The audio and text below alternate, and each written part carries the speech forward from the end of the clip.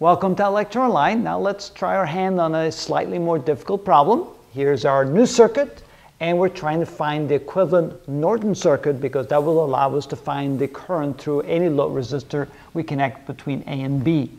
So what we need to do here is find the Norton resistance and the current resistance so that we can take this original circuit and turn it into the Norton equivalent circuit with a single current source, I sub n, and a single resistance, R sub n, in parallel with the current source.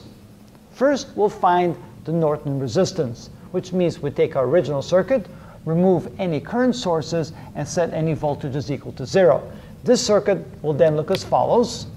We have an open right here because we removed the current source. We have a 4 ohm resistor, and here we set the voltage to 0.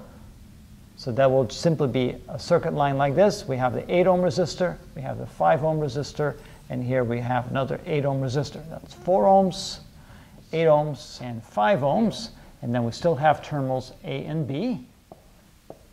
And it turns out that the resistance measured between these two terminals can be considered the Norton resistance. All we have to do is figure out what the resistance is between A and B as measured with a circuit that looks like this. Notice it's basically two sets of resistors in parallel. 8, 4, and 8 are in series, and those three combined are in parallel with the 5 ohm resistor. So we get 8 plus 4 is 12 plus 8 is 20. That gives us a 20 ohm resistor in parallel with a 5 ohm resistor.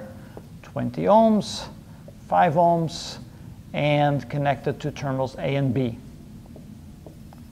Which means that R sub n is simply equal to the product over the sum, which is 20 times 5 divided by 20 plus 5, which is 100 divided by 25, which is 4 ohms. That means that this is the Norton resistance. The Norton resistance of our circuit, equivalent circuit, is equal to 4 ohms. Now we still need to find the Norton current. How do we do that? We take the original circuit, right here, the original circuit, and we short out the terminals from A to B, and then see how much current would go between A and B, and that would be the Norton current. So let's take our circuit. Well, actually, I don't need to redraw it. I can simply say I'm going to short the circuit out like this, and whatever current I have here, that's going to be I sub n. Now notice, if I short the circuit between A and B, and any current that flows in this direction, rather than flowing through the 5 ohm resistor, all of it will flow through the short right here, bypassing the 5 ohm resistor, which means that this acts as if this is not even there. So it's basically like that 5 ohm resistor does not exist. That leaves us with two loops. We have our first loop right here. We can call that loop number 1 with current I1, and we can have loop number 2, which goes around like this. Let's call that I sub 2, completely bypassing the 5 ohm resistor. We can also say that I1 must be equal to 2 amps, because there's a current source there. I1 is equal to 2 amps.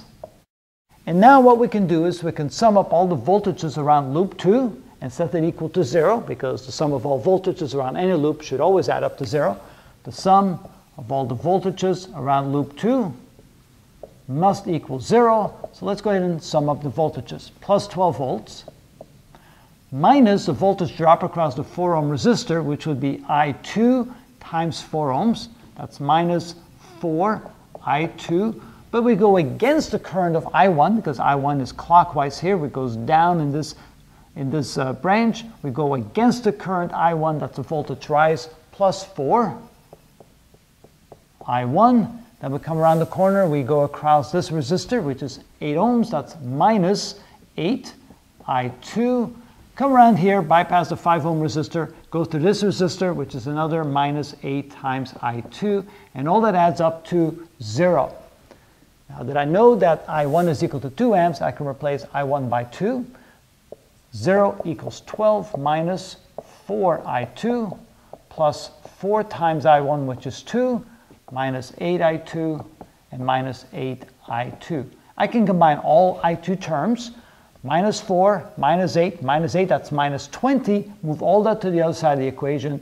We get a positive 20 I2 equals 12, plus 8 is 20. That would be 20.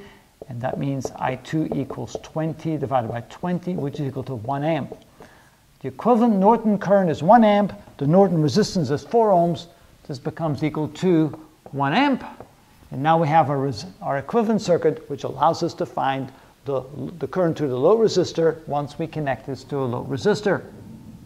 Let's say we have a load resistor like this.